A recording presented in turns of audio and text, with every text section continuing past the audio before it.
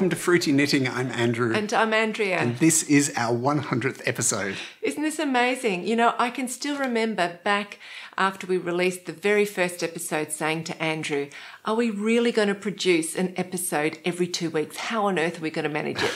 And I can't remember what his response was, but I can remember thinking, okay, we'll just think about doing one episode at a time. We'll just think about the episode that's right in front of us. And back then, the idea of producing 20 episodes seemed like a huge amount of work. And now, unbelievably, we're at number 100. Yeah. That's so special. So we're going to have a glass of champagne to celebrate. And I hope that you'll join us with a glass of your choice and just drink and toast to 100 episodes of Fruity Knitting. Yeah, Yay. Cheers. I can't drink too much of this or else we won't get this episode done. I can tell immediately. So this episode is all about looking back, reviewing and celebrating and enjoying the last 4 years, because during this time, our own lives have changed so much. And it's been a lot of fun actually to go back and review and think about who we've met during this time and who we've had on the show, and also the places that we've seen and filmed for the show. So I asked Andrew to go back through all of our records and just come up with a list of numbers for who's been on the show. Yeah, okay. So I've broken things down a bit. I've got 114 feature interviews. So it's actually more than one per episode. Sometimes we have two in one way or another. Knitters of the World, 65 guests on Knitters of the World. 32 designers have presented their latest designs on new releases. Then we have 13 shepherdesses talking about the yarn that they produce from their own flock in Meet the Shepherdess. And then we've got our Makers segment, which is the smallest, newest segment that we have. We've had 3 guests on that. That's where we have somebody from some other craft. An artist and crafts person. Yeah, so not related to knitting, but they talk about, we do a sort of mini feature on them. And then we've had a shoemaker, we've had a quilt maker in Edinburgh. That was cool. And we've had a teddy bear maker. Yeah. So that was really great. Yeah. So in total, how many guests? So that's about 227 guests there. 227 guests. Yep. Well, here's cheers to our guests. That's a lot of guests. That's a lot of guests. And I also looked at it from a technical perspective. So just quickly, in case this is dry, I looked at episode 99. And what I found there is we had, just in terms of source files, so video files and images and audio tracks that we've got, we used around 170 files. We actually got a lot more than that, but we used about 170. And that came to about 80 gigabytes of storage. Which is less than what we would normally have on average. Yeah, so the average once we've created everything is 140 gigabytes per episode. Per episode. Just in space that we've used. Okay, so for 100 episodes, how many gigabytes? Well, I think that's 14 terabytes, unless I'm getting that wrong. That's extraordinary. It's a lot of space. So we now just have a really good archive of mini documentaries on knitting and spinning and wool, actually covering most of the big names, the great names in the industry. So I'm really happy and proud about that. I think that's great. Yep. And when I was preparing and filming and editing all the segments, and in particular with the interviews, my aim was always to make the material stand up to being watched a few times so that it's got enough informative content that people would really benefit from watching it a couple of times. So to celebrate episode 100, I've put together a compilation of highlights from a variety of different interviews. So the highlights are only about 2 or 3 minutes each. And when I was doing this, I was really struck by the variety of guests and topics that we've actually had on the show. Mm. So these highlights aren't necessarily from my favourite interviews, but actually when you're working really hard together with a guest and you're putting your best effort in, they all become special to you. They're all your favourites in a way. Yeah. But it's just a good mix, I think. And I think you'll really enjoy it, even if you've seen all of the interviews before, because nobody has seen our footage as much as I have, believe me, because I've prepared it all beforehand and then I've been there filming it and helping the guest, and then afterwards I edit it, and when you edit, you get to know every single word, because you're deciding, am I going to keep that bit or am I going to leave that little bit out? Am I going to tidy it up here? So you know every word. And then when it's finished, I watch it a couple of times to check for mistakes. So I know our footage inside out. Yeah. Anyway, after I put the compilation together, I really enjoyed it, so I think you will too. Yeah, that's a good thing. In Knitters of the World, we're featuring a guest from Berlin who has created something very special just to celebrate our 100th episode. He contacted us and told us he was going to send us something. We didn't know what it was going to be, but it arrived about 2 weeks ago, and we were so impressed that we've persuaded him to come on to Knitters of the World and tell us all about it. So that's going to be heaps of fun. We've also got a quick question and answer session on fruity knitting and our history. Our daughter Madeline is still here, so she's going to pop in and say hi. And of course, Andrea and I are going to be giving you updates on our own projects. So we're up to bring and brag because the sky is finished. The sky is finished. The sky is falling in. Okay, this is by Marie Wallen. It's from her North Sea collection, and the yarn I used was the Hampshire 4-ply from the Grey Sheep Company. So last episode I told you that I've knitted 25 sweaters. Well, this is number 26. And out of those 26 sweaters, 4 of them are yoke sweaters. I think there's about 2 or 3 that are raglan sleeve, and the rest are set-in sleeve, because set-in sleeve is really by far my favourite shaping, my favourite construction, because it fits the body so well. And I really like to wear my sweaters fitted, so with very little ease. And when you wear your sweaters fitted, it is so much more easy to see. So much more easy. So much easier, you could say. It's easier to see whether the sweater's actually fitting you well or not. And in my experience, that's particularly the case for yoke sweaters. So it's easier to wear a yoke sweater that's oversized. You won't notice if it's fitting you or not fitting you. But if you want to wear one that's with little ease, you'll really tell if it's not fitting you. So out of the 4 yoke sweaters, I've got them here. This one I've done as well is by Marie Wallen. That was bottom up. And this one is by Jennifer Beale. That's also bottom up. And this one you'll all recognise. It's the Caitlin Hunter Zweig, and that one was top down. So for each of these designs, I knitted them to be more fitted than what the designer intended. So I had to actually rework the yokes on all of them so that they would fit me well. So for this design here, Marie Wallen, she's designed it with a little bit more ease than what I've done, and she hasn't put in any short row shaping for the neck. Now, you can get away with no short row shaping if it's more oversized. Short row shaping normally just helps you raise the height of the back neck, so the back neck will be higher than the front neck, and it just fits you around the neck more naturally and easily. You can get away without short rows if it's an oversized yoke sweater, because then the neckline is kind of just wide and even like this, and it can look really quite elegant because it's the same on the front and the back. But then the whole jumper has to have more ease in it. So I definitely wanted to put short row shaping in this, and I have. Normally what I would do if I'm going to put in short row shaping, I'd put it in below the yoke. So as soon as you've joined the sleeves to the body, I would start about here with the first short row, and it would go across the left sleeve, around the back, across the right sleeve, and it would end about here. So that would be my first short row, and then I would go back again and end about 3 or 4 stitches shorter than the first short row, and I might put in about 3 sets of short row right down here. So I couldn't do it with this design for a couple of reasons. First of all, the body is in this quite complicated 30-row chart twisted stitch patterning, and because it's knitted in the round, the charts are all for knitting in the round with the right side facing. So, and to do a short row, you have to start purling back. I didn't want to figure out the chart on how to do this pattern on the purl row for a start. So that would have made it complicated. The second thing is, Marie's actually put in some really great raglan sleeve shaping here. So as soon as she's joined the sleeves to the body, she's put in some raglan shaping just under there. And that's a really great shaping thing to do, because if you don't do it, sometimes you can get this extra sort of little bit of baggy material or flap of material across here, and the raglan shaping there just shapes in nice and neatly around that natural curve that you've got in your body there. So that's particularly important if it's going to be a close-fitting yoke. So I couldn't put in my short row shaping where I would normally do it, but I did sneak one in on the very last row of the twisted stitch patterning. I probably started at about here and went around the back to about there. So I snuck one tiny one in there. The next place that you would normally think, okay, I'll put in short rows, would be below this colourwork section.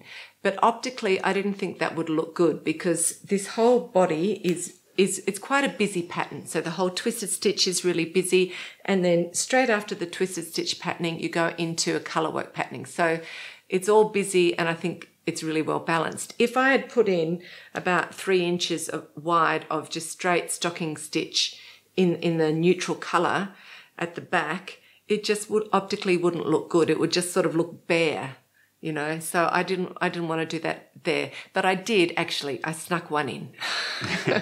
I snuck one in again from about here around the back to there. So I've just put in 2 very sort of what's the word? Just gently. Discreet. 2 discreet short rows there, and the rest of my short rows were done up the top, up here.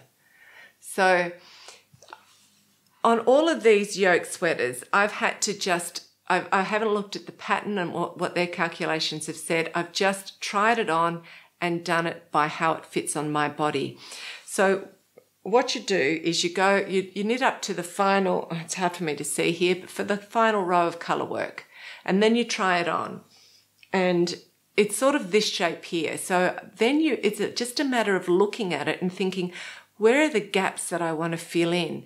So I could see already that my colour work was right up here, and I really didn't want to add any extra height at the front neck because you put in, I've got about a 5-row rib, which I put, hem or collar that I put in at the end. So you've got about a 0.5 centimetre that you're going to add. But I knew that I didn't want to have any height here, but I did want to fill in about 3 centimetres on either side just to cover those gaps. So you try it on, you look at it, and then you think, okay, I want 3 centimetres here, 3 centimetres there, nothing here. So I'd start, it's hard for me to see, I'd start my first short row about here, and then I knit right around the back to about there. And then I go back again and end 3 stitches or so short of the previous short row. And you just keep doing that, ending a few stitches shorter every time until you've got that gap covered up, and then you've got no extra material at the front but only at the sides.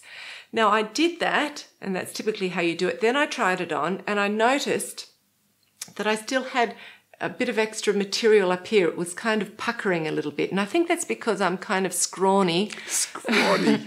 I am, just across here. So I didn't need that material, and this is how you just customize it yourself. So I unripped it back to the colour work again and just did a couple of short rows and saw, yes, it's lying flat. And then I thought, okay, I actually need to decrease earlier. So on this yoke, wherever you see those white gaps, and I can't see it here, so this is a decreased row, and that's a decreased row, and then you've got one final decreased row right before the neckband. So I realised that I actually needed to do some of my decreasing a little bit earlier, and I needed to do it here. So I did a couple of sets of short rows, and then I decreased a few stitches here and here to get rid of that lumpy bumpy bit, and then tried it on. Yes, it's still lying flat.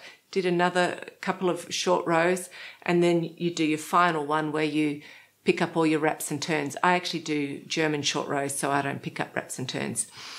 And then that's how you get it to lie flat. But that is really an individual fit. So, for example, my daughter is pretty much the same size as me in the torso, but she's not as scrawny as me across the shoulders. She's just a bit wider here. So I tried the jumper on her, and it looks like it's pulling her a little bit, but it fits me perfectly.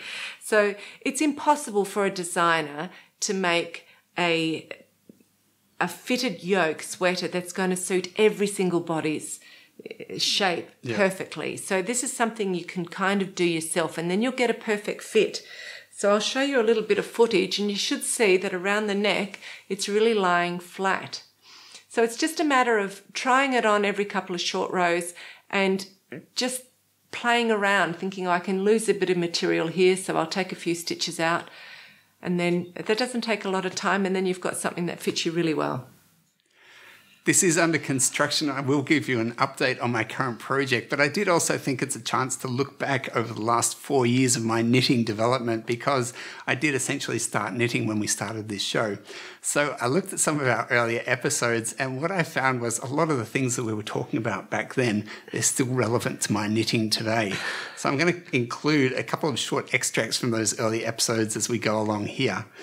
I'm knitting the Celestial design by Martin Story. It's a spring-summer top for Andrea, of course. I'm knitting it in the Sandness Duo yarn, which is a wool-cotton blend, 50-50% of each. I showed you this completed back piece in the last episode, and I whipped through this pretty quickly, although I haven't always been able to knit this fast. Way back in episode 3, I was knitting on my first pair of socks, and I mentioned that I was finding the progress quite slow. Andrea, of course, was beside me, and she had very helpful advice for me. You can hear that here. I did make the comment to Andrea, it takes a long time to make progress on this. This is how long they are. They've been declared long enough. Andrea had some very helpful advice. She said, knit faster. You need to knit faster. So I just did that. I'm still telling him to knit faster. Yeah, and I still just do what I'm told. So, yeah. You'll recall from the last episode that Andrea cast a very critical eye over this beautiful expanse of stocking stitch to make sure that the knit rows and the purl rows were perfectly matched. So no rowing out where the purl stitches are a bit looser than the knit stitches. This is a theme that goes right back to episode 2. When he was learning to knit, I really put a lot of pressure on him to do a good gauge, to It was a lot of pressure. to learn to knit his purl and his knit in the same gauge, so it's very even. Here we see and purls also and knits in the same gauge. You're going to get me into a lot of trouble. Yeah, well, there is still a lot of pressure, and I do still have a lot of tension around my tension. I did say at the time this is going to lead to some more grey hairs. Yes, well, that's true. I think that's played out. Yeah. So I am now onto the front piece with its cable and lace section. We have talked about, or I've talked about it before. It's not all that difficult, the pattern. It's got some 2x2 cables. It's got eyelets with left-leaning and right-leaning decreases and a couple of stocking stitches spread along the way. I've got my stitch markers in, and I'm managing to not knit them into the material, but I am going fairly slowly. We mentioned Knitters of the World. We've had 65 segments in. Something I noticed watching them is some knitters seem to fall into knitting when they start with real ease. And this has just never been the case for me. Back in episode 5, I'm still talking about my first pair of socks. Okay, I found it fairly awkward. I find the whole lot of it fairly awkward, to be honest. So I think I am still a fairly awkward knitter, but I do think things are improving gradually. I can remember in earlier projects where I'd get to a stitch like a knit 2 together, and it was just incredibly difficult. It just seemed impossible for me to get the needle into the 2 stitches. And every one of those stitches was a feat of persistence. You're making our audience feel wonderful. Yeah, well, look, this is my experience. But I do think things are improving gradually. I'm doing the cables in this, and I am persisting with doing the cables without a cable needle, and it does always feel touch and go as far as getting the needle back into the stitches without splitting the yarn. But actually it seems to work most of the time. You're a marvel. I get it done in a finite amount of time, so that's really good. And I have to say, I've got the slip one, knit one, pass slip stitch over. I'm whizzing through them. You're actually enjoying them. I would almost say I enjoy them, yeah. But there are still occasional problems. And this is a bit yes. This is a bit of a tough story to say, but I was concentrating really hard. I was really focused because we do have the telly on. So I was just making sure I was getting every stitch right and keeping track of where I was in the pattern. And I thought I was doing pretty well, and I think I actually was. There was just one problem. I just got the feeling that it wasn't matching the row below. Something was a bit off. So I had a little look, and the problem that I had was I started my pattern here. He started doing his pattern here on top of the stocking stitch. Yeah, I think it was when I got here that I thought, this is odd. So that was a sad one. The other one I had recently, I get these mysteries, like things happen and I don't know how they happened. So I'd done a successful pattern row, and then I did the purl row back, which is really easy, and then I'm going back to do my pattern again. And I came across a stitch, and somehow I'd wrapped the yarn around the needle twice. I have no idea how I did this, but in situations like this, it's just the same as what I did in episode 2. Okay, because funny things happen along the way, and I sort of go crying off to Andrea and get her to help me out of it. Well, you don't go crying off to me anymore. You just kind of sit there and mutter and sort of swear, and I think, oh, just give it to me. Yeah, the stress level rises visibly, and then you grab it. So I have peace and quiet. I grab it and fix it for you. Yeah, so there's one last thing that I wanted to mention here, and that is I'm actually learning from you, because you always do modifications, you've just said. Yeah, I do. To make your garments fit. Well, this is a fitted garment, so it's got I've just finished this section of decreases, and I had to do a decrease at the beginning and end of every 8th row, and that was a pattern row. Yeah. What I found happened was I'd get to the end of that pattern row and I'd think, I need to do decreases here. But unfortunately, I'm here, so at the end of the row, and I've forgotten the decrease at the beginning. So my solution to that, and this is my modification, is I would do the decrease at the end of the pattern row, and then I'd purl back and do a decrease at the end of the next row. So my decrease is sort of a row lopsided. Yeah. So if you ever see Andrea wearing this garment, you can have a close look and see if she's a bit skewiff. But because you're concentrating on getting through the lace section so much, you forget about doing it at the primary beginning. thing. And I think overall, the thing is, I have trouble bringing everything together, and I thought there's kind of 3 parts to it, right? There's being able to do the stitch itself, which is one thing, and that's still not straightforward for me. And then there's getting all the stitches in the right spot, also not straightforward for me. And then there's all the row-based stuff. Yeah. Right? At the same time, do this. Yeah, and if one of them is difficult, then you're likely to mess up all the others. So I think that's what's happening to me. We got a comment from a viewer called Frog Stitch, and you can see from her name that she does have an understanding of the realities of knitting. I think that was back in episode 3. She made a very pertinent observation. Yeah. She said, Andrew is a hero for doing 2 at a time socks. And totally it's absolutely correct. I am a hero. I get help from Andrea, and and what Frog Who's very inexperienced at knitting socks, actually. Yeah. What Frog? Oh God, what happened there? You're all right. Oh God. Okay, you keep talking. I'll pick your stitches up. What Frog Stitch said was, "You're a hero for doing 2 at a time socks, and everything after that will be a breeze." And I had to write back, "I'm looking forward to the breeze." Yeah, so I'm still waiting for the breeze, but I am going to push through the front of this little top with its cables and lace, and then I'll be breezing through the rest of the stocking stitch sleeves. It looks stunning. I'm sure it's going to be ready by summer. Yeah, you're the tortoise, and the tortoise always wins. Yeah. Okay, so now you have to disappear because our daughter's coming. Yep. So Madeleine's joining us. She's going to go soon, unfortunately, because she has to go back to Ulm. But it's been great to have her for the last 3 weeks, 4 weeks? 4 weeks now, yeah. Cool. Yeah. So give us an update. You've started the Fair Isle section. Yep.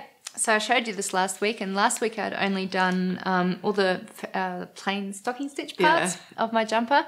This is the Bresser. This is the Bresser by Marie Wallen. And now I've finally started on the Fair Isle part, which I've been looking forward to for ages, partly because I just get to work with all these beautiful colours. Yeah, so Mum showed me how to weave in the floats on the right and also on the left hand.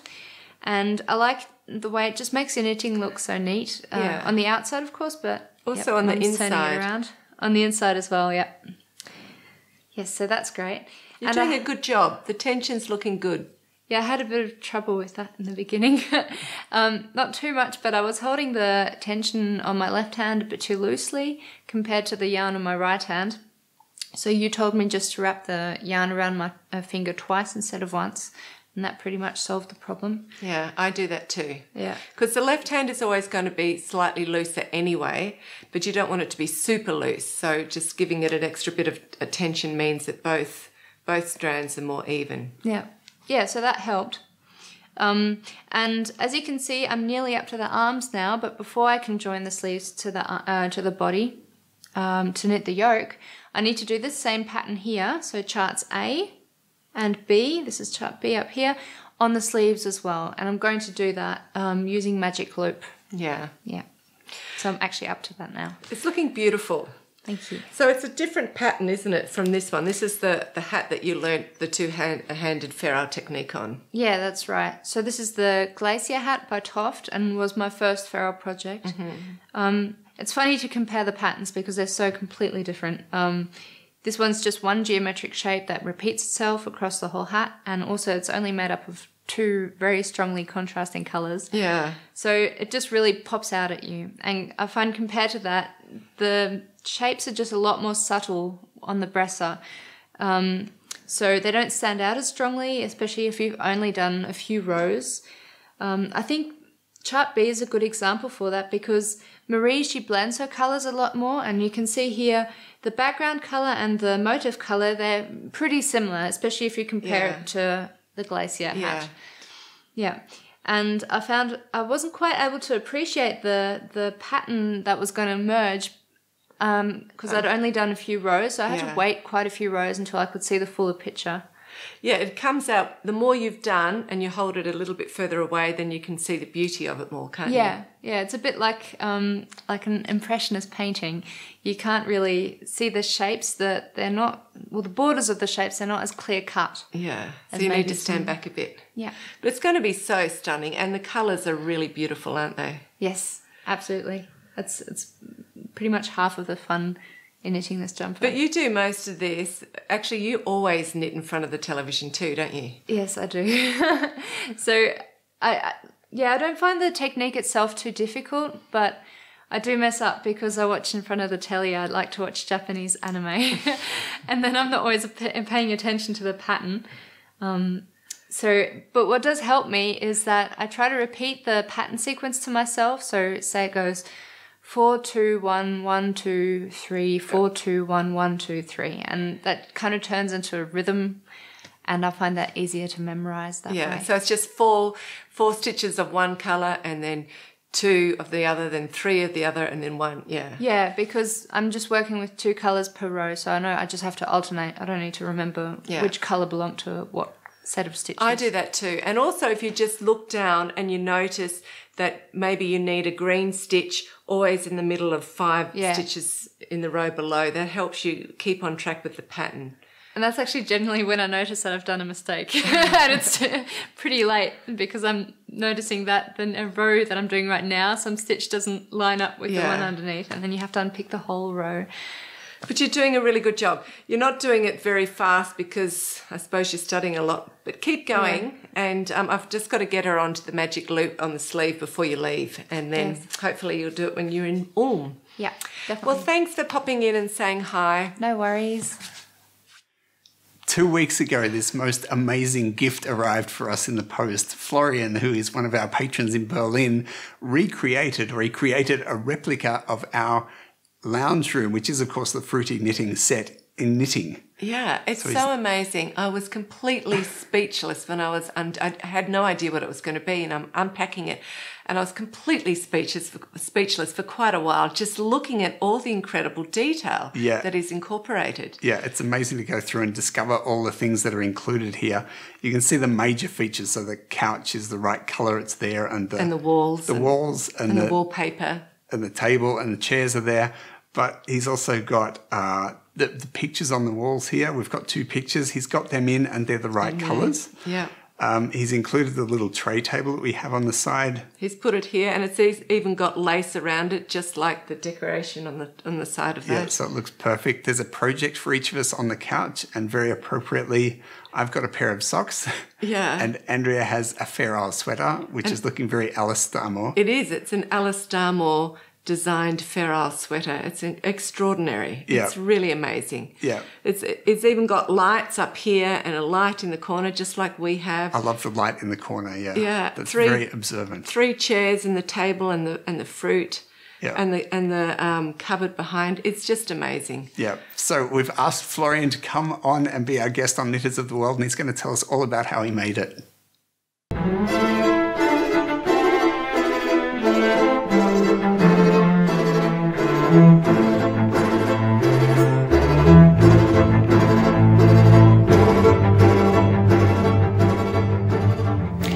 Hello, I am Florian from Berlin in Germany. One of my hobbies is knitting, another one is purling. For the 100th episode of my favorite podcast, Fruity Knitting, I wanted to do a little gift for Andrea and Andrew, just to say thank you for your amazing and inspiring work during the last years. A pair of socks for Andrea and a jumper for Andrew. didn't seem to be the appropriate gift, so I decided to make them their Offenbach studio. At first, I did a little sketch about how to position the walls, in which angle, everything like that. And I was limited by the German standard parcels, because in the end I have to send everything from Berlin to Offenbach and it should arrive safe and sound there. After that, I used grey cardboard and cut out all the walls, including windows and cupboard, and I used it double for more stability. I really had to swatch all my needles, all my yarns, a swatch for every size, because I really needed to have a correct gauge in centimeters for my stitch count and also for the row count. So everything had to fit perfectly on those cardboard. After that, I started rewatching all the episodes of Fruity Knitting again and again and again to get an information about all the little details. So let's do a little tour through the Offenbach studio. At first, there is the kitchen. It was quite easy to knit and easy to embroider. There is a little bowl of fruit hidden in the kitchen with a pineapple on it. I never saw a pineapple on the big table, only an abundance of apples, tangerines, bananas, kiwis. So the poor pineapple has to have a space in Fruity Knitting, in my opinion. After that, I did the wall with the door to the kitchen. First, I did it in blue with a white embroidery because I thought it is blue wallpaper with white flowers on it. Then I discovered, no, it is a white wallpaper with blue leaves on it, so I had to redo this whole part again. Now let's go to the garden. I did a little sketch with the clouds, the trees, shrubbery, everything, and knitted it. Then I embroidered some roses because in the real garden there are roses, also in the knitted garden there shall be roses again. In the finished project nobody will see them, but I know they are there, and that's the most important thing, I think. The wall with the window was easy again. The window itself was the hardest part to sew, because I really had to wrap the knitted fabric around the cardboard and sew it in very limited space, so I cursed so hard doing it that I really had to go to a full confession afterwards. The cupboard on the back wall was knitted and sewn according to the window. The back side took me a while to do all the little details and also thinking about what color has glass, because I needed to embroider all the glassware. So is it a sparkling silver? Is it a light gray? Is it white? And seeing during the episodes someone rearranging all the books and all the crockery didn't help me either. But I think it came out quite good. Then I did the chairs and the table and also the bowls of fruit. It was quite a relaxing part. And the little flowers, there are roses.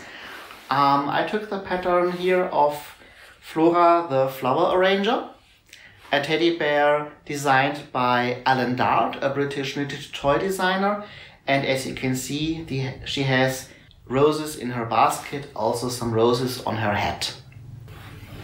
The sofa in front of the table was relaxing to do, and to keep its angular shape, I filled it with little sponges.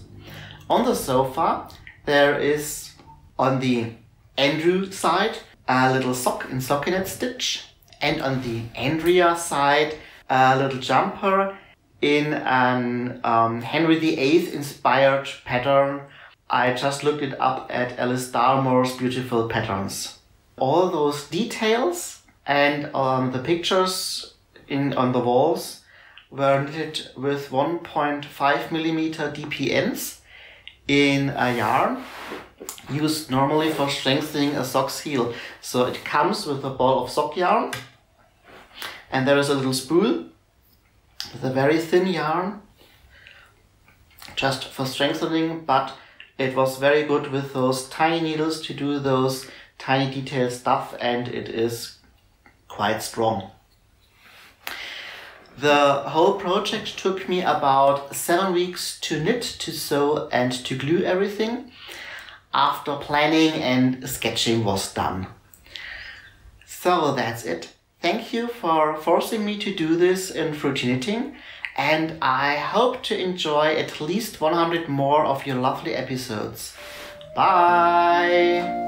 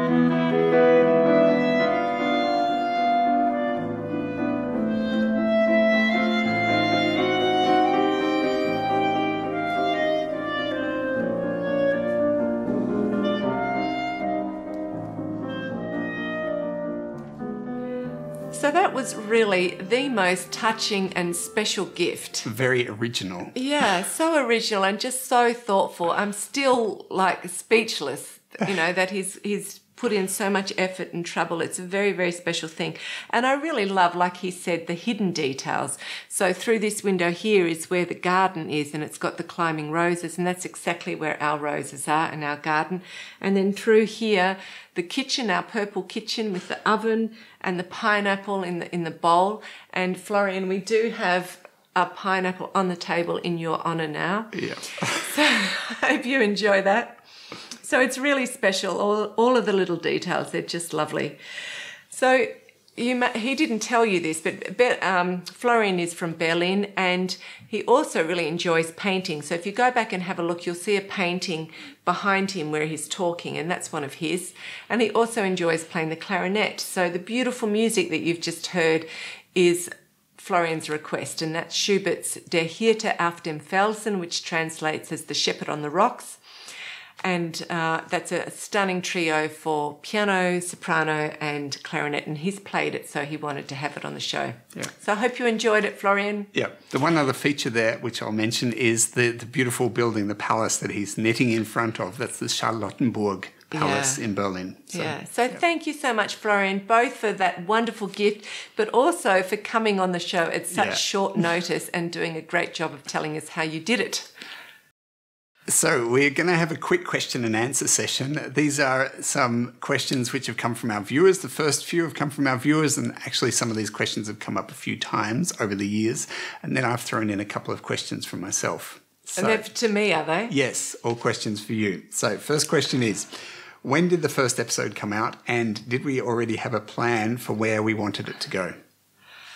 Okay, well, many of you will know the first episode came out in March in 2016. So prior to that, my occupation was performing and teaching. So I was performing singing and I was teaching singing and piano.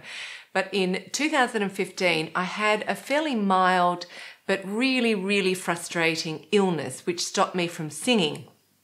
So I couldn't do any performing, and teaching was also a challenge. So that was really emotionally disturbing and hard for me during that time. So I really delved into my knitting, and I'm kind of a bit of an all or nothing intensive person. So I did it a lot. And I also started really searching around for documentaries or interviews on knitting. So documentaries on knitting traditions or knitting techniques, or interviews with really top people in the knitting world. And I couldn't find anything. So I could find, say, 10-minute interview with Kay Fassett or 10 minutes on Shetland knitting or something. But, you know, as a knitter, you like to sit down for at least a half an hour. Settle in for a session. Settle in. You don't want to be watching something for 5 minutes and then spend another 15 minutes searching around for something. So I thought, if I'm really looking for this, there must be a ton of other knitters who would also really like this. So that's sort of how the idea started for me. Okay. But I had no idea how I could possibly make that work or what format I would do it in, because I wasn't listening to any or watching any podcasts, and I didn't know knitting podcasts existed. So it just kind of percolated in my brain for a while, and I just mulled over it probably for a good 6 months. And during that time, the more I thought about it, the more I realised that to do it really well, I couldn't do it as a hobby. It would have to be full-time work to do it properly and to do it enough so that you could keep getting an audience and build an audience for it. So again, I thought, you know, we're not independently wealthy, and I have to work. So how would I make it pay for itself? So I had no idea how the concept could actually work until we came across Patreon. Yeah. And then I started to have this clearer idea of what path we could take. That might work. Yeah. So before we actually started, I did have a fairly clear goal as to where I would like to end up. Yeah. Alrighty. So big question here. What does the name Fruity Knitting mean?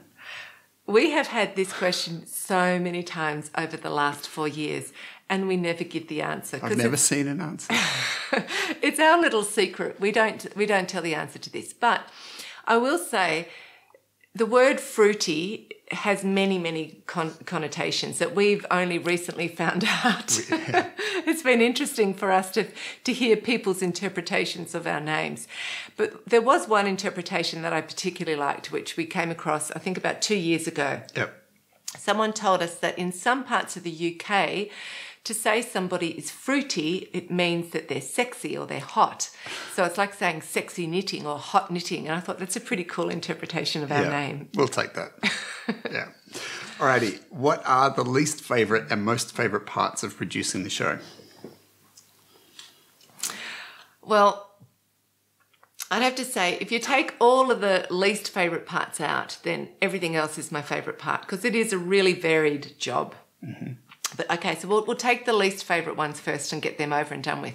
I'd definitely say the administration, because I have to write a lot of emails and I'm slightly dyslexic. My spelling's atrocious, but it's really important to write these explanations in a clear and concise manner and there's a lot of that going back and forth. So I don't enjoy that. That's hard work for me. Yep. What else? I'd also say technical problems and challenges, both of our own technical difficulties with our, recording and our guests, because we have to help our guests do things that they're often not used to doing. So that's really challenging. Yep. That can be really hard. And another thing is sort of last minute, unexpected, nerve-wracking occasions. Because you can sometimes just I spend a lot of time preparing an interview, and then I spend a lot of time with the guest together preparing it, then they spend a lot of time preparing their stuff, and then we come together to record it, and just one little thing can go wrong and all of those hours are just gone. And you put, if you're traveling and you're meeting them and doing a live interview, then you might have travel expenses and accommodation expenses on top of that, so that you can get these really moments of hair-raising frustration. Yeah. So, and then I suppose one more frustrating part, this feels like confession here, would be when we have complaints. Yeah. Because you're always going to get complaints, and sometimes they can feel incredibly exasperating and incredibly unfair, and I'm quite volatile. And so it's really good to have two of us here, so that if we get a complaint and I can't deal with it, so sometimes, and it works both ways. It's great for the other person to say, oh, look, that doesn't affect me, I'll respond. Because you have to try to stay friendly and constructive. And sometimes the real urge is just to let rip when it's not appropriate. So that's a challenge. But I have to say, out of all of the least favourite parts, the overriding thing is that it's a job that it gives you plenty of opportunity for personal growth. Yeah. Yep. Which is a privilege, actually. It's good to be able to have a job that is pushing you in all areas, that you have to get better at in all areas. that can feel like a nightmare sometimes, but it's also a privilege to have a job that's challenging you. Yep. So on to the favourite parts. Favourite parts, yes. Let me have another drink. Without a doubt, overwhelmingly, it is such a privilege to get to meet so many great experts who are so passionate about what they do. And not only is it great to be able to work with them, but also many of them have had to work really hard themselves or overcome certain obstacles to get to where they are. So it means that they're very interesting characters as well. And that's a real privilege to get to meet people like that and work with them. So I love that. I really love that. I love to give them a platform and share their story. So the humanistic part is really important. Also, they're trusting me, they're giving me their content and they're trusting me to present it. And I take that really seriously. So I take my job of helping them prepare their content in a way that's going to present themselves in the best possible way very seriously. And that's a lot of fun. But it's also very challenging, and every guest is different. Every guest has got different strengths and they've all got different personalities. So again, that humanistic side of working with people is a big privilege, and I really love that part. Yep. Another really sort of fantastic part is when you get those huge moments of relief because you think something is just not working out. You're really worried about something. It doesn't look like it's coming together. You might have spent a lot of time on it. But then it actually turns out way better than you thought. And that is such a pleasurable feeling, isn't it? Yeah. It's just that huge moment of, that's so good. I had no idea it was going to end like this. Thank God. That's a fantastic moment. And that sort of, I suppose we live and breathe fruity knitting, don't we? Yeah, yeah. I want to give a really quick example of that. Our Knitters of the World segment started way back in episode 4, and it was Andrew's idea. So he came up with the idea of Knitters of the World, and I really don't like I do all the editing, but I hate the technical side of stuff. So he figures out how to do all the tools, and then he teaches me to do the tools, and then I do all the creative part, which I really enjoy. And when he first of all presented the idea of Knitters of the World, I thought, no way, too much work. It's not sustainable. We can't do it on a long-term basis. It would just be way too much work. And for such a short amount, I can't do it. So I gave him a no, but it wasn't a real hard no. It was sort of a softish no. But then I started corresponding with a knitter who was living in the Arctic Circle in Norway. And to me, that's extraordinarily exotic as an Australian. It's like the other end of the world. And how on earth anyone can survive a winter is just amazing. And she was a really good knitter. So spontaneously, I said to Andrew, okay, let's try it out on her. And that was Lena Alva. She was our very first knitter of the world. So I asked her, and we sort of wrote down a format. So we want you to film this, this, this, and this, and say this, this, this, and this, and sent it off to her. And what she sent back, and she did it inside 1 week, was so good. It was way better than what I'd even imagined Knitters of the World could be. So she kind of set the bar for Knitters of the World. And that was such a good moment because I thought, wow, she's shown me something that I didn't realise could be. Yeah. So I'm forever grateful to Lena Alva for being our very first knitter of the world and for setting the standard so high. So that was a really exciting part of the job. Yep. Surprises. Anything else? There's probably lots of things, but... Yeah.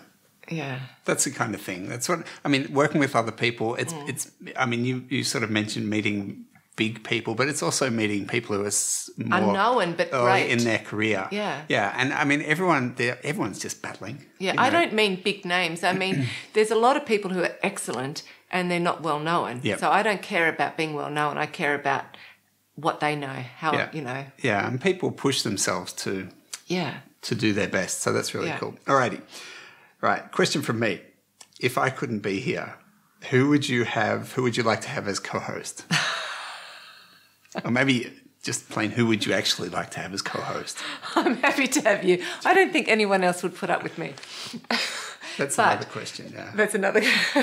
Okay, but if I could choose another co-host, I reckon I'd have Anna from Anna and Carlos.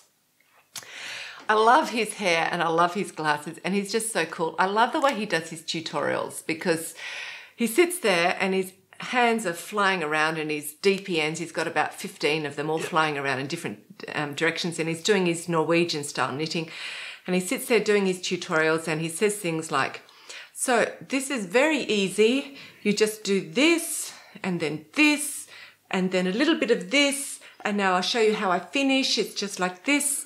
See, nothing to it. It's very easy. And you can see that Carlos is sitting next to him and he does most of the talking because he's more confident in English. Comfortable, yeah. And he's getting a little bit cross with Anna. So he says things like, now, Anna, remember that we were going to go slowly so that people can see clearly what you're doing and they don't get confused. And Anna's there going, yes, I'm slowing right down. It's hilarious. Hands moving at the speed of light. Yeah, it's great. I love it. Right. But who would you take? Oh, well, just on Anna.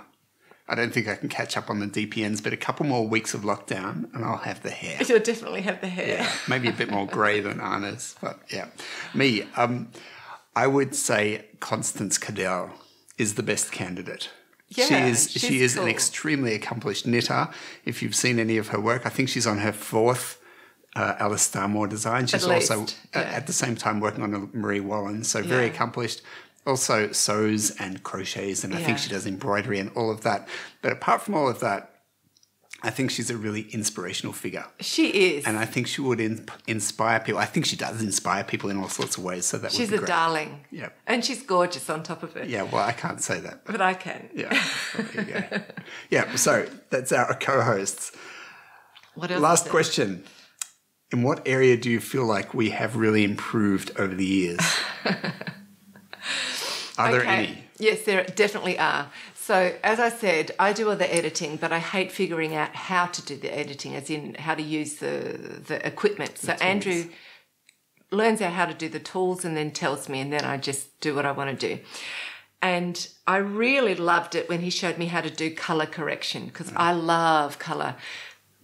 Excuse me. And I think at the beginning, I was just so overblown on colour saturation. I really saturated everything because I just love intense colour. So I don't think I'm so heavy-handed with the saturation. Right. And also I think our lighting, at the beginning, we didn't light the back of our room. And it just looks like we're sitting in a cave recording. It's terrible. It's kind of gloomy. We went through a couple of phases with lighting. Yeah. But yeah, getting the lights at the back, that was a big step up. Yeah. If you watch any video on how to do good video, they all say, do your lighting. It's all about lighting. Anyway, so we've learned that. On my side, one of the reasons that I agreed to do this, when you asked, when we started, Andrea said, I would like you to be in on this with me. And one of the reasons I agreed to that was I was sort of up for a challenge, speaking in front of a camera, but actually just speaking at all, because I wouldn't say I was a natural orator. So yeah, that's been the big thing for me. And I would like to think we've improved. I've actually put together a little compilation from episode 5, and I hope that we have improved since then. You're going to find this particularly interesting.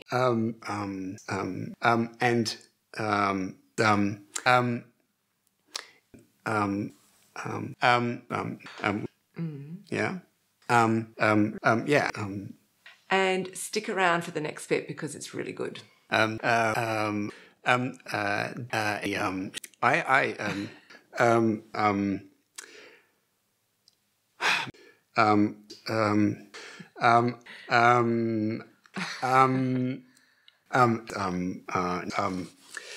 I continue or not?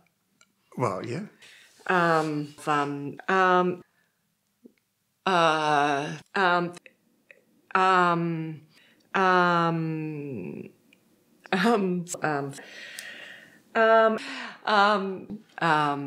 We should say goodbye now. We're going to say goodbye, yes. We will say very quickly, And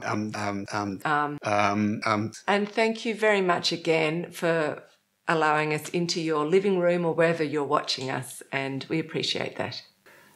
Apparently people say or when they intend to keep speaking, but they need a moment to think about what they want to say next. So it actually can be a useful signal in conversation, but often it's just a bad habit, and it's a really hard habit to break.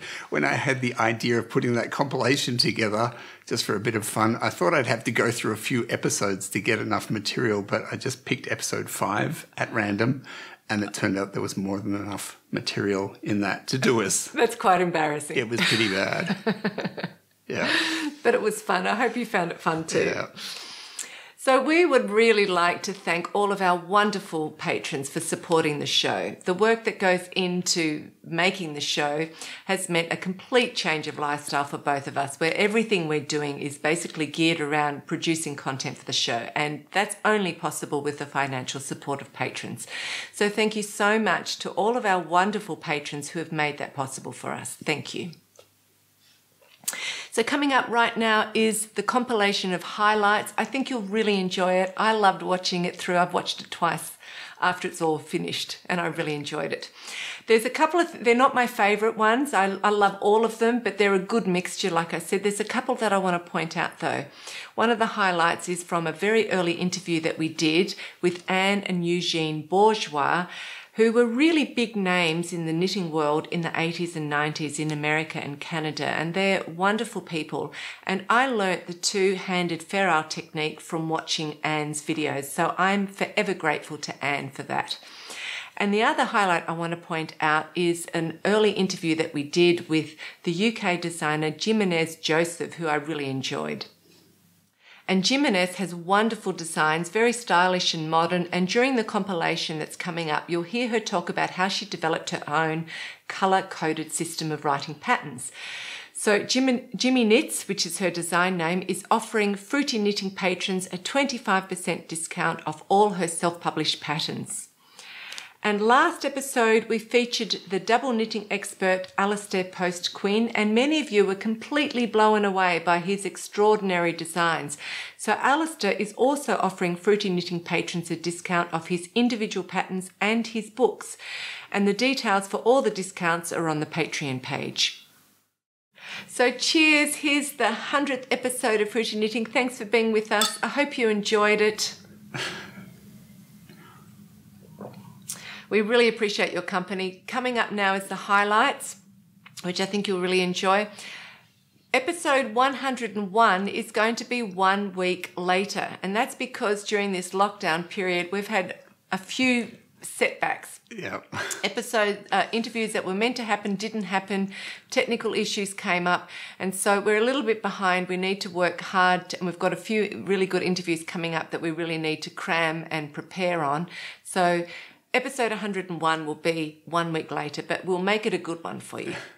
Okay, bye. Bye. If only a king could be king without state, if only a rich man could give at his gate, if only a poor man could laugh at his fate, what a wonderful world it would be. What a wonderful world it would be. And then I didn't knit at all until we went to Scotland, and I was on a teaching exchange, and all the teachers knit at recess, and the bell didn't go until they'd knitted and unwound themselves enough from a rather difficult classroom situation. And so at the end of the week, they had some knitting to show for recesses, and I had nothing. Well, that just didn't seem very efficient to me. So I said, if I get some wool, will you guys help me? It was the time of the Icelandic sweaters. Anyhow, so I learned how to do this weaving behind so that there were no strands. And that's really where I learned how to do it, and been doing it ever since. Except that the weaving with the left hand, I hadn't learned how to do because the patterns I was following didn't need it. And when I did meet it, I also met a very sweet lady who said, "That's very nice, dear. I can see you weave with the right hand, but can you weave with the left hand?" And I said, "Not yet." And she said, "Just a minute and I'll show you. I haven't done it for 50 years. It'll take me a while to remember." She was back in 2 minutes. She said, "No, the fingers remember," and showed me how to do it. So that's how I learned how to do it, and I've been doing it ever since. Well, I was doing a degree in mathematics and computer science, and then switched from that to logics and then philosophy, all the while trying to find a way to make myself unemployable. I just didn't want to get a job because I'm anti-war. It was the period of Vietnam, and I thought that's just a true obscenity where a nation takes its bright and best young people and sends them to a battlefield. And so I decided then that I would not want to have any earned income because I didn't want to pay taxes. which would support the that makes a little bit of difficulty, but I decided unrealistically, or from everybody's point of view except mine, that I would build a farm. When they asked me, well, you've never picked up a hammer, how do you expect to build a farm? And I said, well, from the Pythagorean theorem, what more do you need to know to build a farm? But once I had sheep, much to my horror, I discovered I had a business. And I suffered at that time from the prejudice that business is bad and that profits were bad. And it didn't take me long before I realized that not only is it possible to lose money farming, but that profits themselves aren't necessarily bad. And no. It puts food on the table. It sure does. And what a transformation for me from this idealism to a sort of practical reality. And so what I would do is I would study the drawings and maybe use some of the schematics or the information I was given there, and then reprogram everything. So I would redraw it and then sort of copy what I saw from the magazine and knit by eye. You've been trained and have worked as a graphic designer, and I can imagine that would definitely influence your designs for knitwear and working with colour, etc. But did it also influence how you wrote your patterns? Yes, very much so. I think it's because we, as graphic designers, we are trained to try convey information that is given to us in the most comprehensive manner that can be understood by the general public. So you have to look at logic, you have to look at flow, how somebody would read something from left to right, from up to down, and so from up and down, and so on. And we'll use diagrams, we'll use color, we'll use emphasis, in wording and format.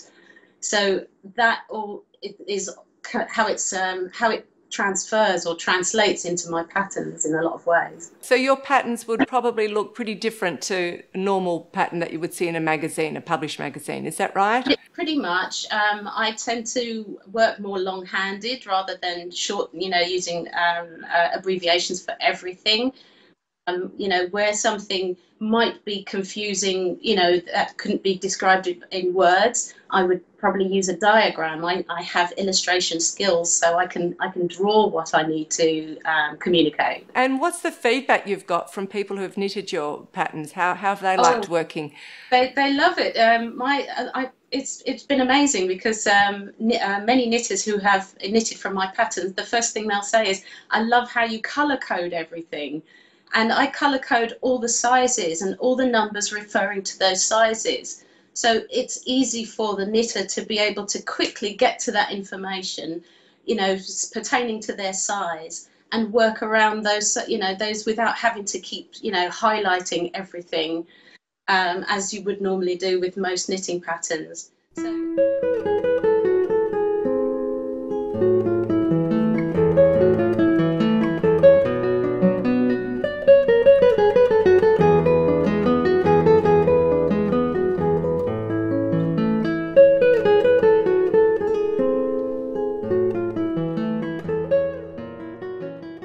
Because you've grown up seeing your mum actually working on her own small business. As a kid, you would have seen her constantly develop her own small business. So have you you've had first-hand experience of that, and then you've gone to business classes. Is there anything that you've picked up from your mum that you weren't taught in your business classes? Being around my mom, I just realized that it's good to sometimes take a chance on yourself and take a risk. Because I remember we were in New York and we met with a couple of people from the publishing company, and they were telling me how small of a chance it was that her book even came to light. And I think a lot of times people are maybe put these artificial limitations on themselves, and sometimes it's good to just put yourself out there and I don't know, it seems like a lot of times good things come back. So it seems like you work very well together. Yeah, we're good friends. We are. We're good friends. I had thought you going to business school, did you start seeing your mother as an underdeveloped asset? Was that one of your motivations? Because she has so much there going for her that she does kind of need a business head behind her, you know. And is that how you viewed your mother? Maybe a little bit, but I just see her. She always, she's very nice, and she does things for other people all the time. And that maybe it's time for her to have her own thing to hang her hat on. And yeah, exactly. I mean, I've worked, I've promoted other companies. I've worked for other companies, just for years and years, and just to have something of my own and to be able to share, the way I want to share it. And I really couldn't do all of that on my own. It's so much work, and it can be, overwhelming at times. And to have someone helping me take care of the business aspect. And I have to say too, my husband does a lot too. So as far as the business side, he's an attorney, and he's been a really helpful force along the way too. So he helps us a lot too. And has been extremely supportive of the business too. So.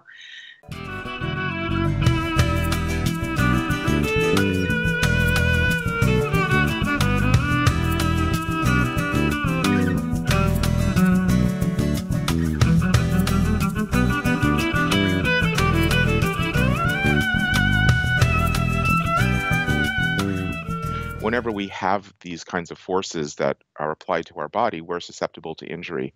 We tend not to think about that because, unlike weightlifting or, running a marathon, knitting doesn't wear us out to the point of maximal fatigue, but it's this submaximal fatigue that gets us into trouble, just like computer use.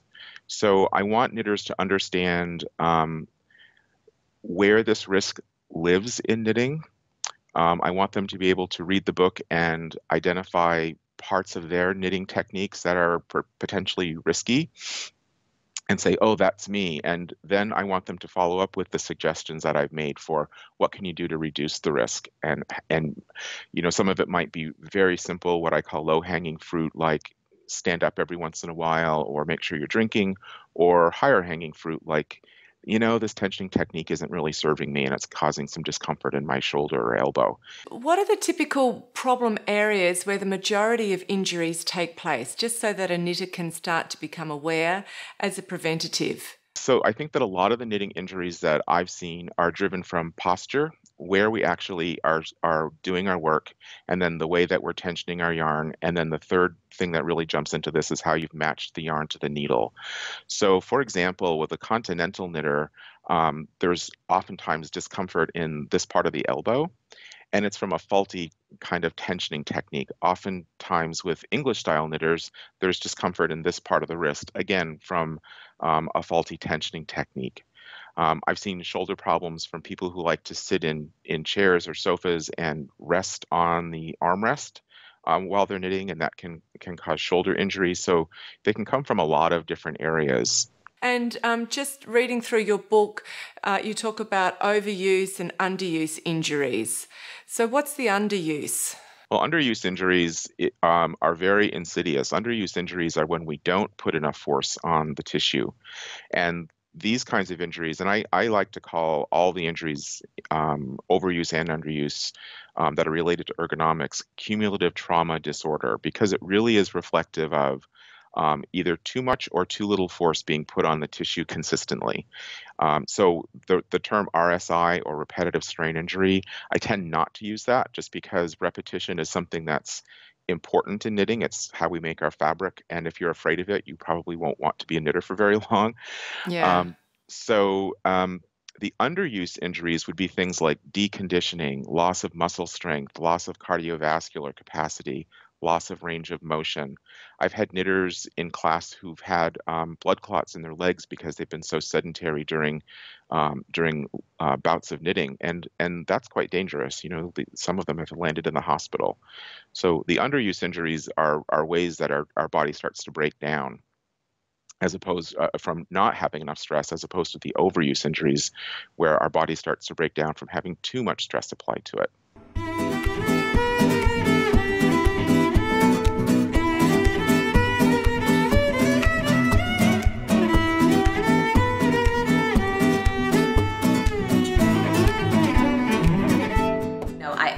love to be one of the first to knit from a new design. It's just because I love to be one of the first.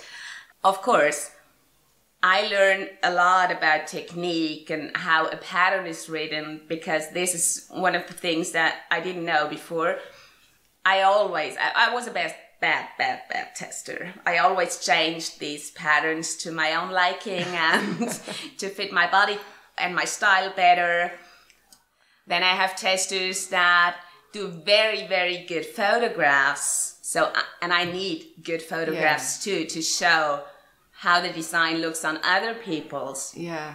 Of course, I model my designs myself, but not everyone knows that. And some of them think, oh, it's professional photography, and they put in some things in the back and they make a good light and such things. So it's good to have another photography, a real photograph. Yeah. And also, I try to have testers in a big size range to show the design on an extra small and to show the design on an extra large. Also, I try to have 1 or 2 or even a few more new testers with every test, because my core testers group is getting used to my way of writing. Yeah. And they tend to overread things, and they know what I want when I write some things. The new ones are the ones that say, what do you mean with that? What should I do here? And could you be clearer here? So it's good to have 2 or 3 new ones in every test to get a fresh eye on these things. Great. I think they are cool. All of them are cool, and I'm so proud of them. They are doing such a good job. The most important thing I learned with dressmaking is about proportions of a body and about grading the sizes for patterns. Not particularly the pattern writing. That is one part that I had to learn very hard. So I have a lot of books that told me how to write a knitting pattern. I think the most valuable part of this education was that I know where to put shaping into the patterns. How long an armhole has to be, how long a yoke has to be, how wide a shoulder has to be, and where to put in shaping into a garment to make it fit very well or not that well. So I think that is the most important part I got from this. Yeah, I think I like to add short rows into my patterns, and I think this is the transition of knitwear and dressmaking between the darts and what we do with short rows in knitwear, at how to add them, where to add them to make up for a larger bust size or for a longer torso or whatever. Yeah. Usually want to provide a canvas so that the colorful, so either the color stitch pattern or the textured stitch pattern can really be on display. If the background is super busy, then the stitch detail will get lost. So I do that very, very often, that I use a neutral yarn for the background and then colors. Yeah, and it breaks it up more, doesn't it? It just, it actually makes it blend more than having hard lines. Yes. Yeah, I agree. Great, okay. I'm getting a nice little pile here. So this one is another one, and I would like to show the wrong side first, because this is an example of slip stitch color work. So looking at the wrong side, you can see, okay, there is probably some stripes going on, but slip stitch color work produces vertical strands on the right side of your knitting and horizontal strands on the wrong side. So the effect of this is that when you only look at the wrong side, you have no idea about all the vertical accents going on the front. So let's take a look at the front of the shawl. This is a stunning one. I got an early peek. Isn't it? That's really stunning. All these vertical strands here are created by the slipped stitches. And again, what I like in this hold technique, it straight so they can see it. What I like in this technique is that it is easy to make, so you don't have to work your brain a lot to get a beautiful result. And also focusing again on one single stitch pattern, it gives the shawl a very well balanced look. It's not like it's too overloaded or too crowded. Yeah, I can see a theme here. I like the fact that you have these blank neutral sections and then you have a really beautiful looking pattern in a certain section of it. Yes, it's again having a neutral color and something that is more... Yeah, a neutral texture too. Yes. And then showing off something that's busier. Yeah. Right.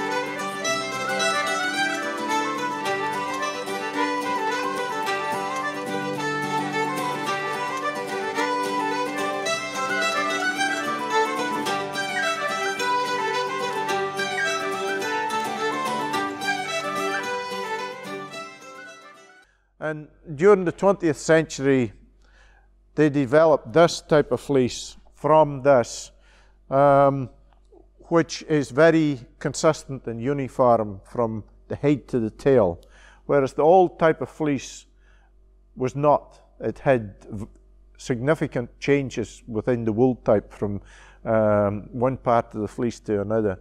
So this type of animal likes to live on the lowland. At Uradale we have the green fields, which are generally along the coast and where the previous generations have cultivated the land. Whereas this type of sheep with the double coat lives mostly up on the hilltops, which are by and large peatland, covered in heather and mountain grasses.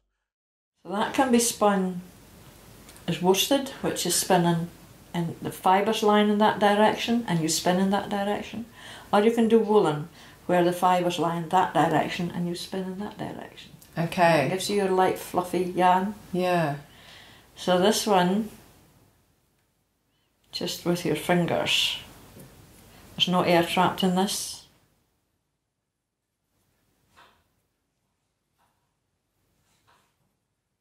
And ply it over on itself, gives you an intact. And this one, if I fudge this, because it should be rolled and then spun, you should be able to see immediately that's a fluffier yarn. Okay, I see what you're doing. Okay, so this is the worsted and this is going to be the woolen. Yeah.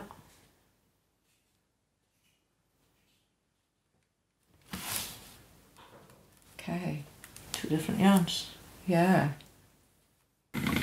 It's a short draw, and this I'll get finer and finer until I'm down to a few fibres. Wow. And when you almost can't see it, you've got it. Squeak. This joint.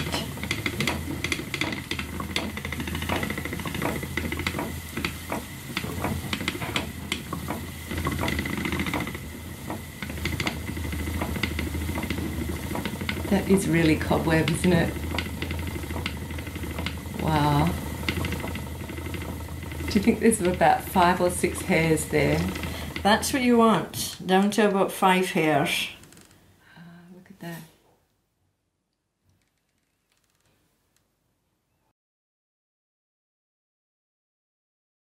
I was the youngest in a family, so I spent a lot of time with my mother. And I really learned to knit by just being around her. Knitting was a very social thing. Everyone around you was knitting. Yeah. And ladies would greet each other by saying, "What are you knitting?" I have such a clear memory of visiting friends. I would have been about 8 at the time. We walked for about half an hour in the moonlight, and when we arrived, they were all ready for us. Other people were there. And it was so comforting because the sound of the knitting needles and women were talking.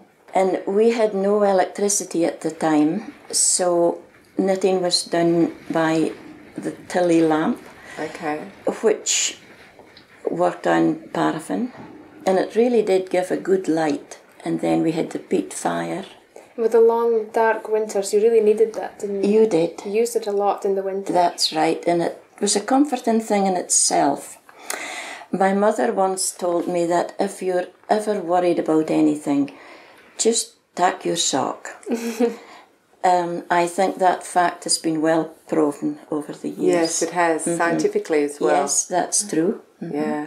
As a child, I never realised knitting was so important. It was also comforting and happy. Little did I know that the women's knitting provided the groceries and an odd luxury here and there. Yeah. The craft provided the meat and the vegetables. So the knitting was so important for the other things. But there was a neighbour not far away. I think they had 3 wheels. Yeah. So we would go down with my mother visiting at night, and that was going out about the night.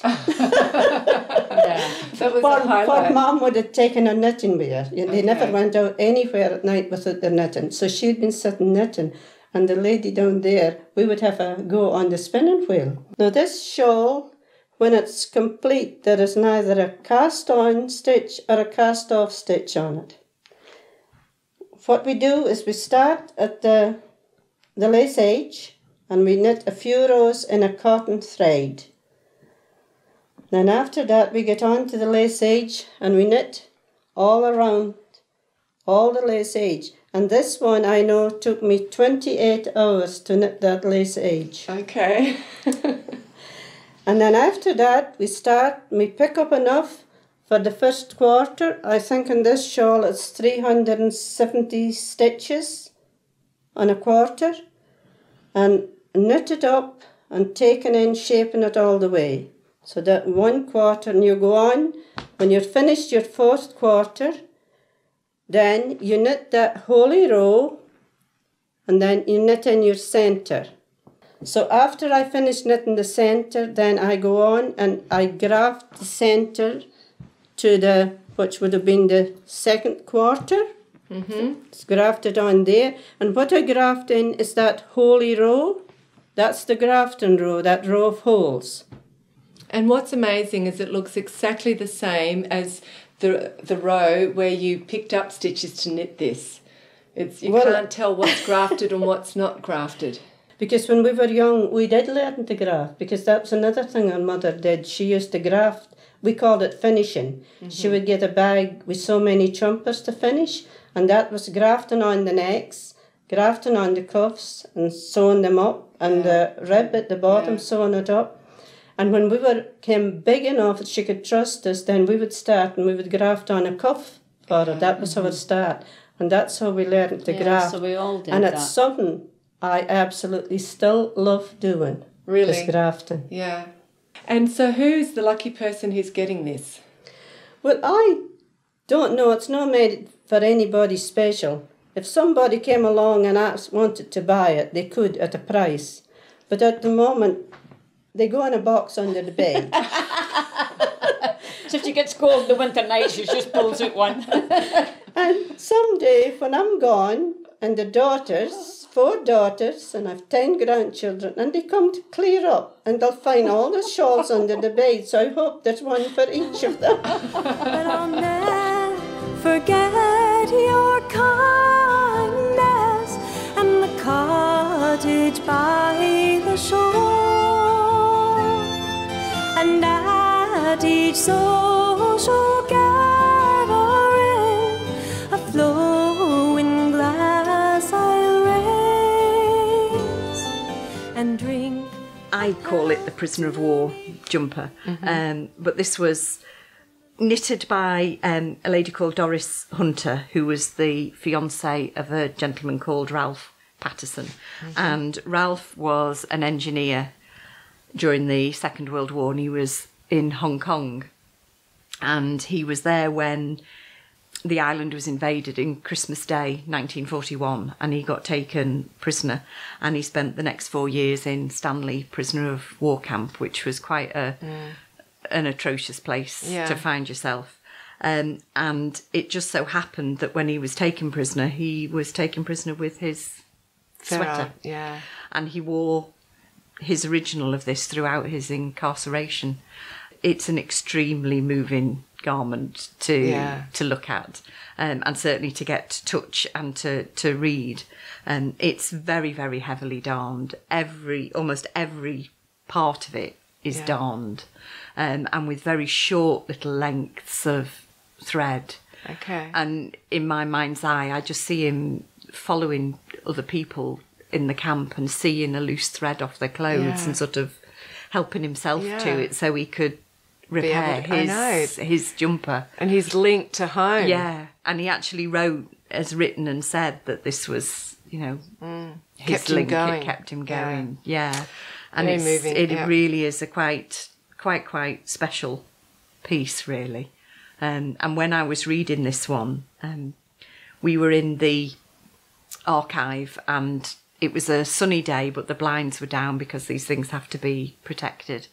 And I was sitting there, and I thought, oh, am I getting a cold? I was beginning to wheeze. I was getting a sore throat. Then my nose started to run.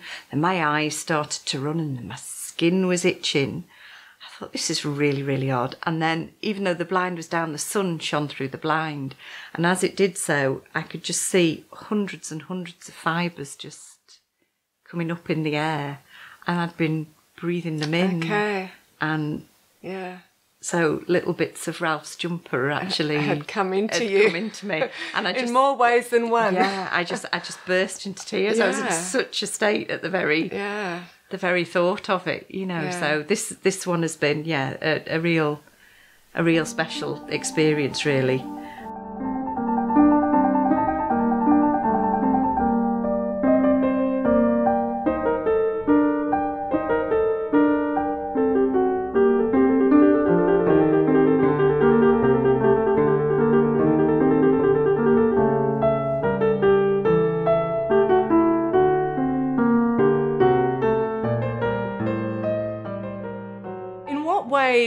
Does the way that you think about your own knitting and designing differ from how your mother thought about her knitting and designing? And how much of your mother do you see in yourself? Well, her knitting, I think it was because of her art training. She studied for years at the Academy in Munich. And you have to take a pre-school in order to get into the Academy. It was a very advanced level of painting and drawing, and it was a lot of life studies, so a lot of models, drawing models. And my own personal theory is that's how she came up with her percentage system of the relationship of parts to the whole, was because of her life drawing classes. But she thought of knitting three-dimensionally, like a sculptor. And I think of knitting, of course, in that way because I am her daughter, but also my passion is color pattern. I love to knit geometric patterns. If you're knitting a Fair Isle oxo, for instance, I find it very quickly a song is established when I'm just doing the very first round of the oxo. And I love the little game of the oxos, how the X chases the O to its narrowest part and then expands again, and the rhythm of each round. So I learn the song of the round, and then I don't even have to look at the graph or the chart anymore. I just sing that song. It doesn't work very well for socks when you only have about 60 stitches, but it works beautifully for sweaters when you have 300 or 400 stitches. Everything I do in knitting is influenced by my mother. I even find myself using techniques and doing certain knitting disciplines that she never knew about in her life. But I still feel her influence. It's strange to say that, but I think you know what I mean. Barbed wire fences, watchman towers, and a group of men with felony convictions. I'm in for a second-degree assault. Possession. Hardened criminals. This is no white-collar country club. I'm arrested for armed kidnapping, attempted murder. But listen a little closer. I love knitting. And you realize there's more here than meets the eye. I'm knitting a small hat for a kid. That softer side appears every Thursday around dusk, with two unusual visitors to the pre-release unit in Jessup, Maryland. Meet Lynn Zwirling and Sheila Rovelstad.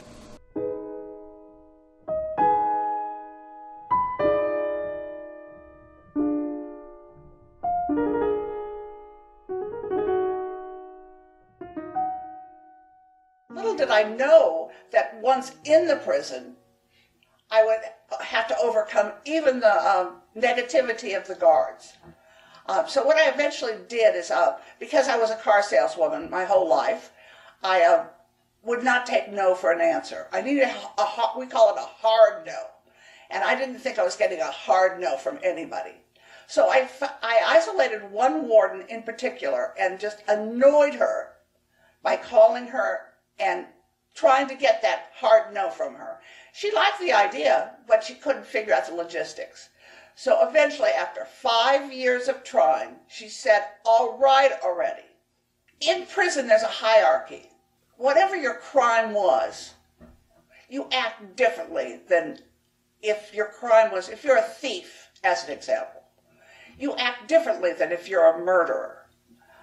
If you were a drug dealer, you act differently than if you were an armed robbery guy.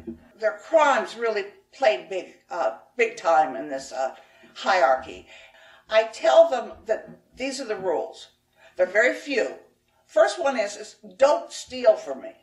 Everything that I bring in here has been purchased by me or someone who has happily donated money to us, or sometimes maybe even yarn or needles. So don't steal. If you do steal from me, I will find you. I will hunt you down, and you will not ever be allowed to be in the class. The second thing that they have to do is, and I make them agree to this rule. Everyone says, oh, no, I'm not a thief. I guess to be a thief in prison is a pretty bad thing.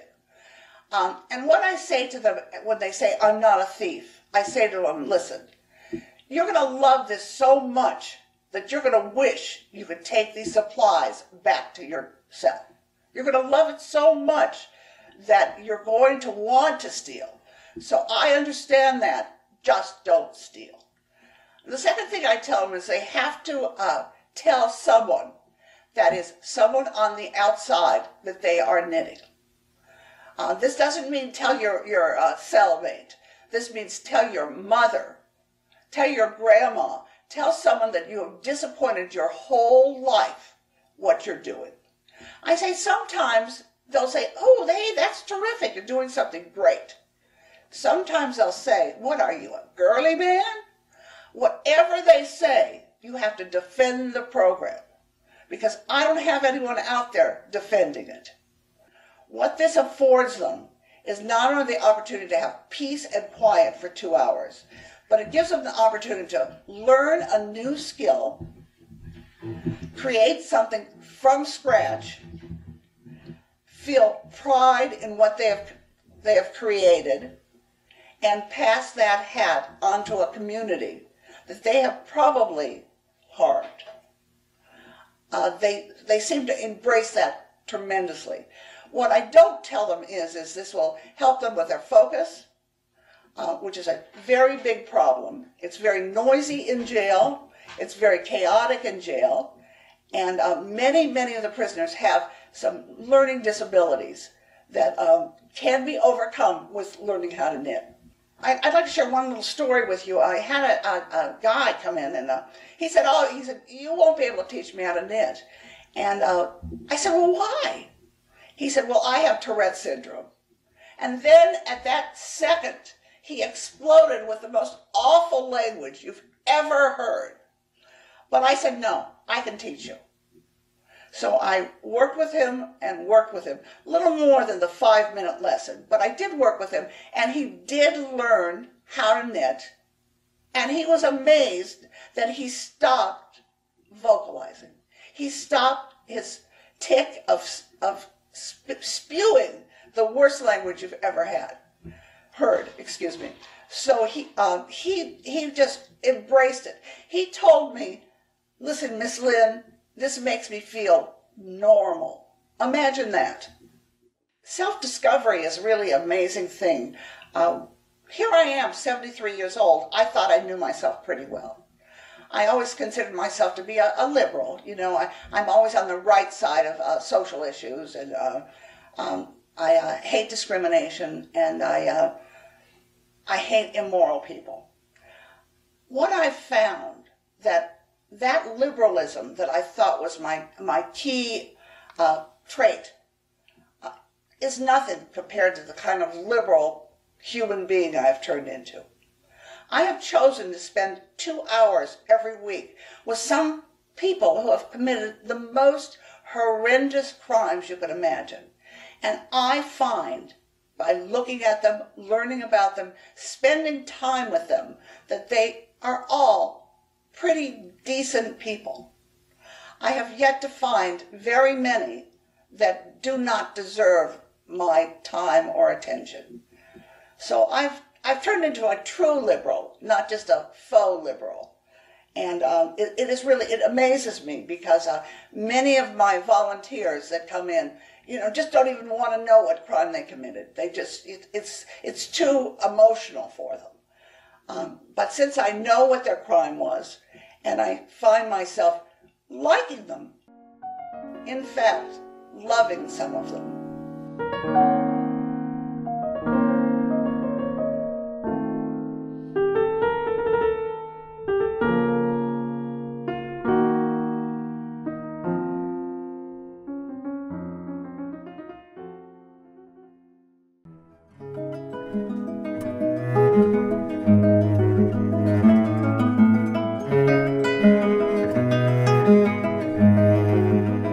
Okay, well, I will show you some of my shawl designs so you can see what I mean.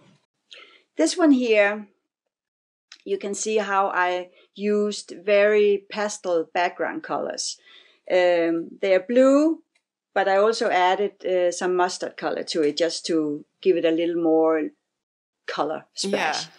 Yeah. And actually this one here, this is something new that I have started on doing, that I like to embroider on the shawls or on a jacket also.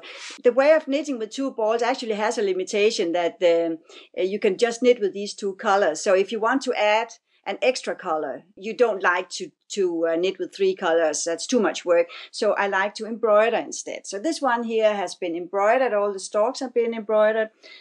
I continue with the borderline here. This is a very big shawl. And then I like to do sort of a fold down edge. So when I wear my shawl, I can fold down the edge and there is another combination of the color on the other side. That's beautiful. So this is, this is quite, there are many ways that you can add something interesting to your designs. I could also have chosen to have another pattern in here if I wanted to, and even another colorway, which I sometimes do with my jackets, but I'll show you that later. So this was my beach shawl.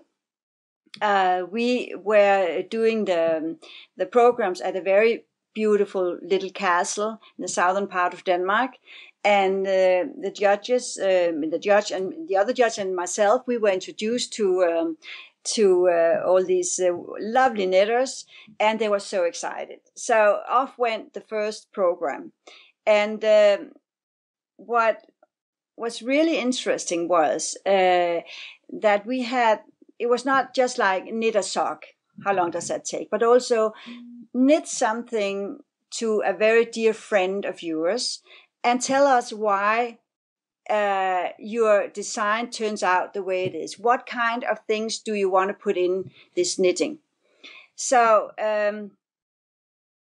we had some very, very touching programs where people were knitting things for their best friend, mother who had died, or husband, and or for the children, whatever expressions they wanted to knit into the projects they did.